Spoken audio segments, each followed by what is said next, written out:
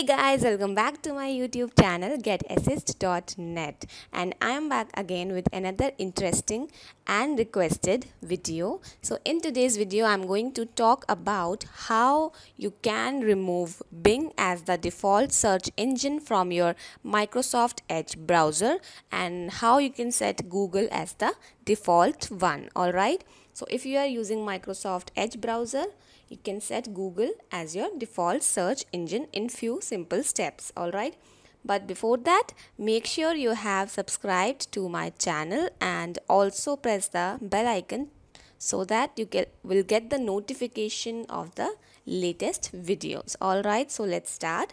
So first of all, I will try to search something in a new tab and we will see which search engine it uses as default. So here I am searching for Facebook,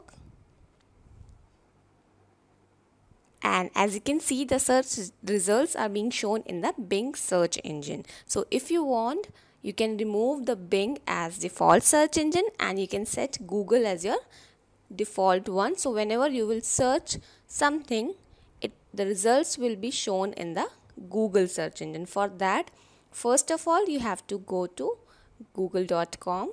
Alright, in the same tab or in a new tab, whatever you want, and then to set it as default, click on the menu icon right here and from there click on settings. Alright,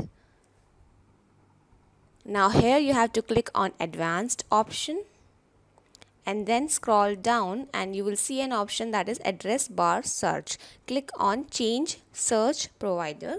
So this will change the default search engine. So here you can see that Bing has been set as default. So you have to simply select Google search and then click on set as default.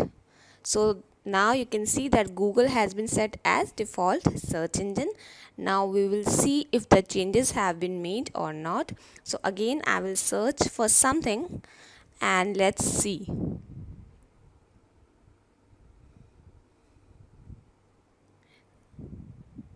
So yeah, now you can see the search results are being displayed in the Google search engine. So that's how you can change your default search engine in Microsoft Edge browser.